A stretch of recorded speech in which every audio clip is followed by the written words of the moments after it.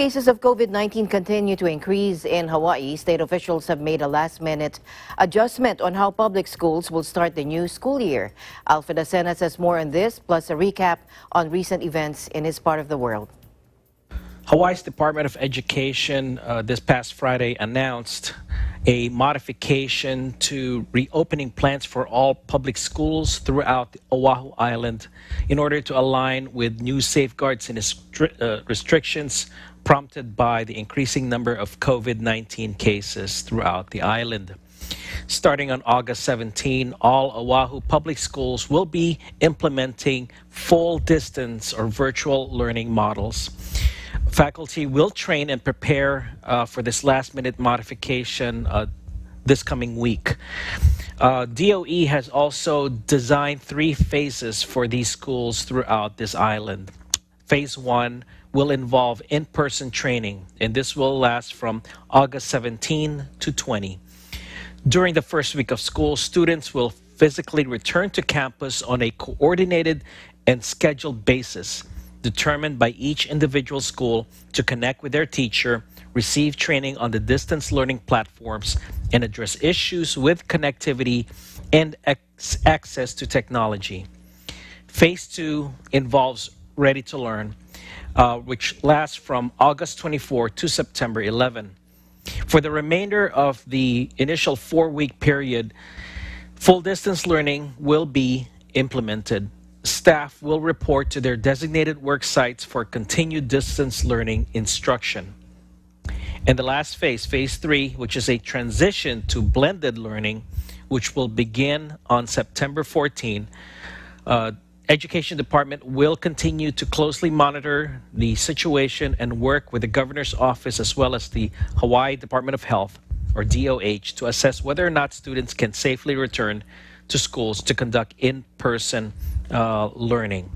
If distance learning will continue for the remainder of the first quarter, an announcement will be made on September 8. Now, schools on Kauai, Maui, and the Big Island will still reopen as originally scheduled on August 17, also with blended models. Here now is Superintendent Dr. Christina Kishimoto. I appreciate the support and shared commitment of this plan from Governor David Ige, Health Director Bruce Anderson, State Epidemiologist Dr. Sarah Park, and Mayor Kurt Caldwell in accepting this proposal from our Oahu school leaders. Our complex area superintendents on Oahu pulled this plan together collaboratively. I'd like to address our public school students. You have been at the heart of every decision we faced. We know you are eager to see your teachers and friends again. We are excited to welcome you back and continue your education journey. And to our public school parents, please know that we remain committed to educating your children with high-quality learning opportunities. As of this report, the Aloha State has reported 201 new cases of COVID-19, 200 alone on this island of Oahu and 1 on Maui, bringing to a statewide total of 3,115. Unfortunately, 2 more Oahu residents, both with pre-existing conditions and elderly, have lost their battle to the virus, resulting in a statewide total of 31. And just to recap the events for this week in this part of the world, and to recall, last weekend, the state government had encountered some reporting delays, which resulted to low case count initially, but had to be corrected the following Monday, which averaged about close to 100 or more per day.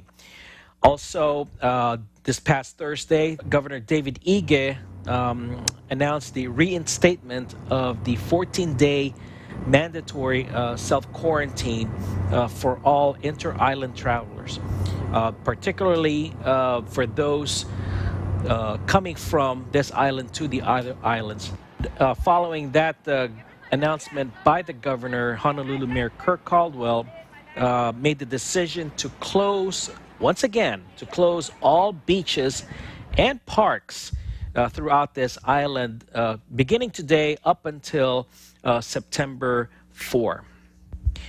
Reporting from Honolulu, Hawaii, I'm Alfred Asenas, Eagle News. We live in interesting times. Back to you.